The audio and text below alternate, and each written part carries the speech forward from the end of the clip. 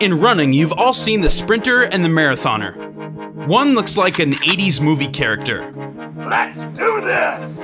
And the other, like he's had too many crash course diets. Me! They're both runners, so how come they don't look alike?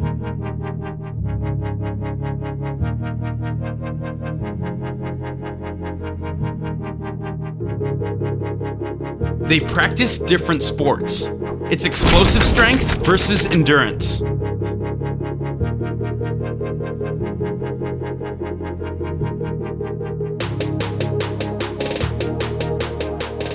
The answer is in the way these athletes train their muscles.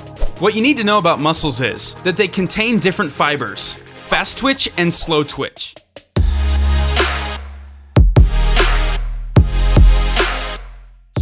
A sprinter will primarily train his fast twitch fibers. These react instantly and work super fast, but quickly run out of power.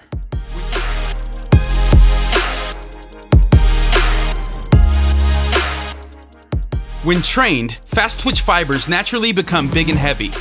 On the other hand, a marathoner uses mostly his slow twitch fibers, not as reactive and speedy as their fast twitch brothers. But they can work non-stop for hours. Even when trained, these fibers remain slim and light.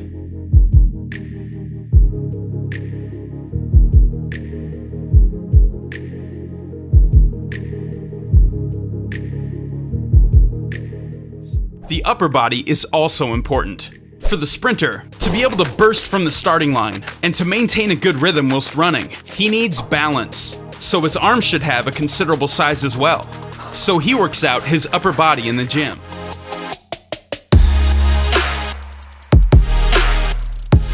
That's why the sprinter looks very muscular. And because the sprinter only has to perform for a couple of seconds, the added weight is trivial. The marathoner is a different story. Every pound in his body has to be carried around for a total of 42 kilometers. He gains a lot of benefits by being light.